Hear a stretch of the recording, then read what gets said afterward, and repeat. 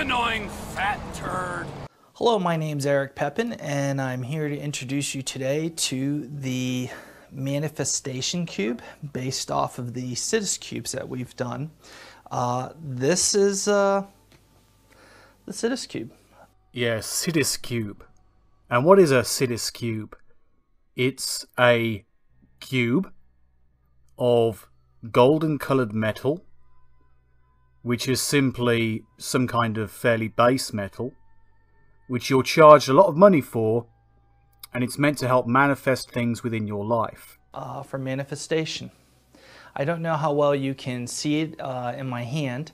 There are going to be some photographs put up on the website that will give you better or greater detail of the designs and features built within it. As you can tell, it will still have the same mechanisms, the same systems.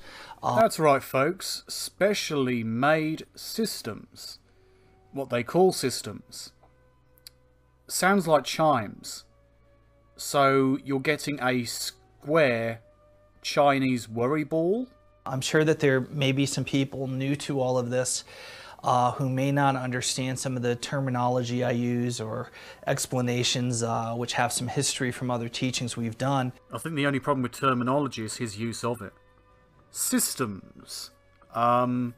Care to define what systems you mean? You don't have to cross any, patents or anything. You don't have to give us any details like that, but try and give us something, please. But no, his systems and his science and his manifestations, it's far beyond the fringes of science. It's in the land of woo. The manifestation cube is exactly that.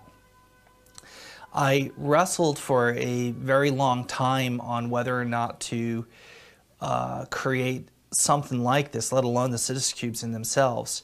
But more so, there's always this paradox of being spiritual versus financial or money, and it's almost like one believes that money is the greater evil of spirituality, and there's no doubt about it. It's certainly a source of corruption.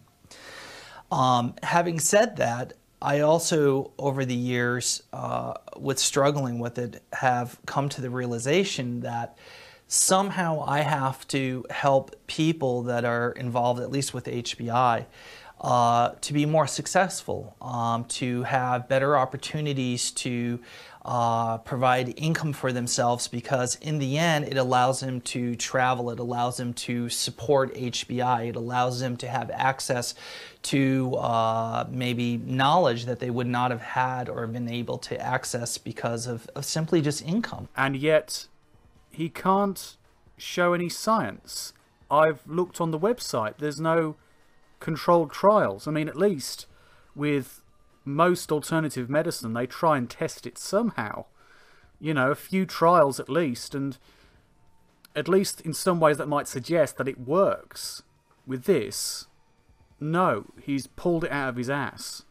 Metal box with some unknown apparatus, which he calls systems, on the inside. Would you spend this kind of money? $20,000 on a cube? Would you spend $1,500 on their smaller and least expensive item? Would you even bother buying the DVDs, CDs, etc. from this man? I mean, maybe that's a bit easier to see if it's actually worth doing, rather than investing in one of these damn cubes. But when he doesn't actually bother saying anything about how it actually works other than his own ideas of how it's meant to work, it just comes across as bullshit. And that is why you never talk unkindly to strangers, my friend.